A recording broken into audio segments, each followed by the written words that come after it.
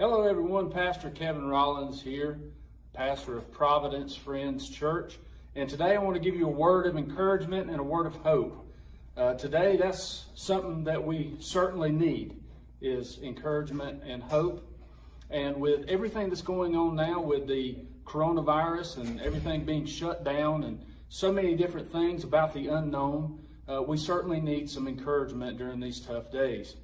Now, as Christians, throughout our history, ever since Christ came and died on the cross for us and sent out his disciples into the world, for the last 2,000 years, we've faced trials and tribulations, as well as the rest of humanity. But the difference is that when Christians face trials and tribulations, we come out of it a little bit different. We tend to give a word of hope as we're going through trials and tribulations, and it tends to give encouragement to the rest of the world, especially those who are unchurched.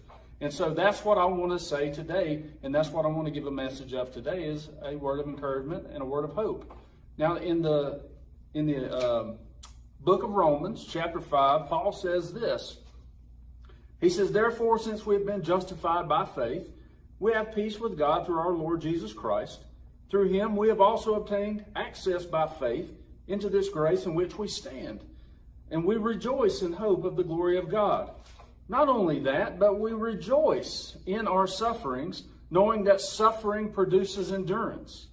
And endurance produces character, and character produces hope. And hope does not put us to shame, because God's love has been poured into our hearts through the Holy Spirit who has been given to us." And so certainly when Paul was writing this, it was certainly a time of trials and tribulations and also sufferings. But Paul said, rejoice during this time, rejoice in our sufferings. And as we rejoice in our sufferings, this gives hope to our people, to God's people. Now there's a two-part thing here, talking about our people, God's people, and also the world. So as we go through this, very briefly, he said we are to rejoice in our sufferings. Now, as I mentioned earlier, Christians are no strangers to suffering. All throughout the ages, we've had to endure sufferings and different trials and tribulations that the rest of the world has also had to endure. But what I'm seeing now, and has been an example all throughout Christianity's history, is that when we face trials and tribulations, we do come out of it a little bit differently. We rejoice in these sufferings because we have hope in the glory of God. And that's exactly what Paul's talking about here, and that's exactly what he's preaching to these Romans. Now, one of the things that we look at, and the thing that I'm encouraged by, is during this time of trial and tribulation that we see right now, right here in this country, it's happening all over the world, but as we see it right now in our country, there's a lot of different things going on. There's churches that are shut down, and they're having to do things differently. And I think this takes us out of our comfort zone, and it makes us do things a little bit differently. It makes us lean on our faith a little bit more.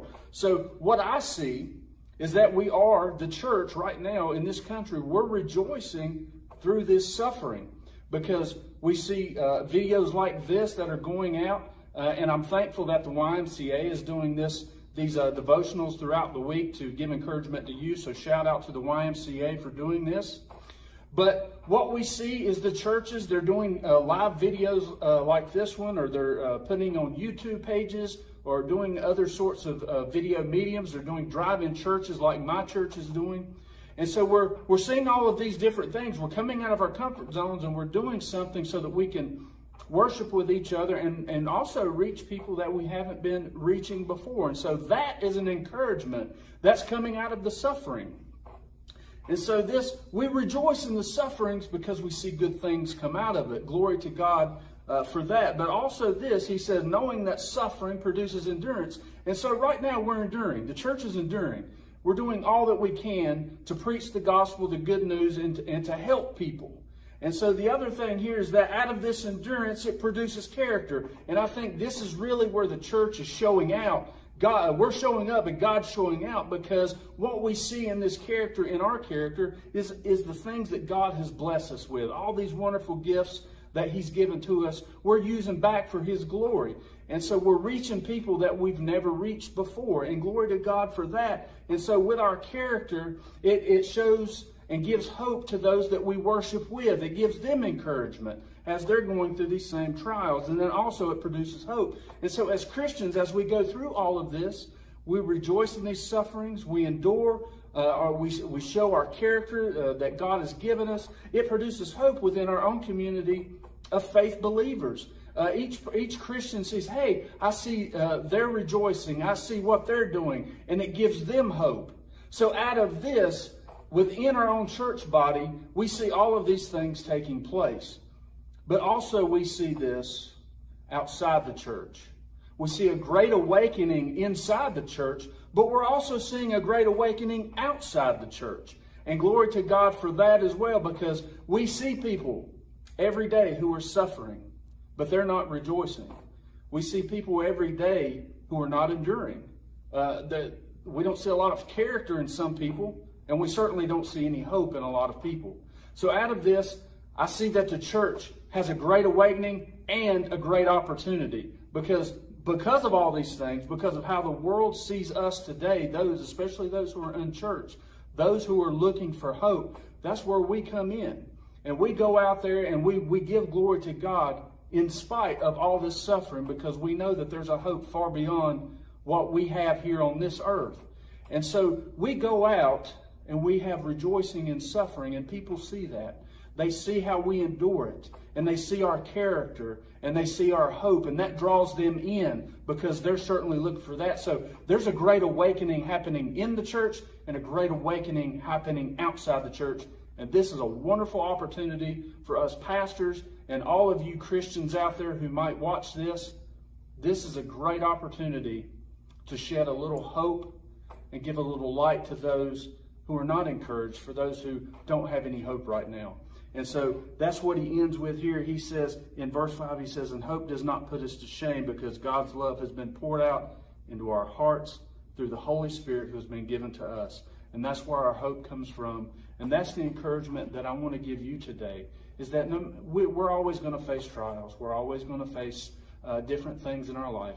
But as Christians, God has given us the Holy Spirit to give us the strength to go through these times, to rejoice in sufferings, to endure, to have character, and to produce hope, not just for our sake, but especially for the sake of those who are outside the church who do not know Jesus Christ.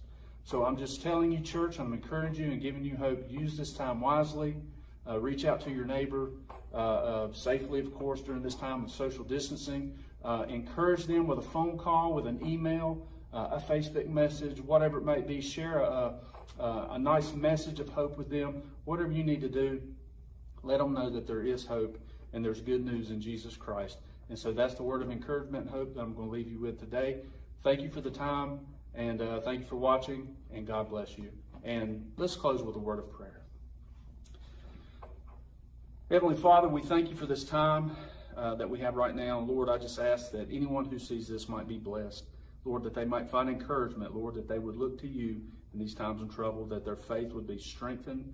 Lord, that they would be able to go out into the world and also share that good news of you, Jesus Christ, that you came and that you've died for us and that you rose again so that we might have life eternal. So Lord, I just ask that everyone who might watch this would be blessed and find a little word of encouragement, Lord, that might take them through the next day. We pray all of this in Jesus Christ's name.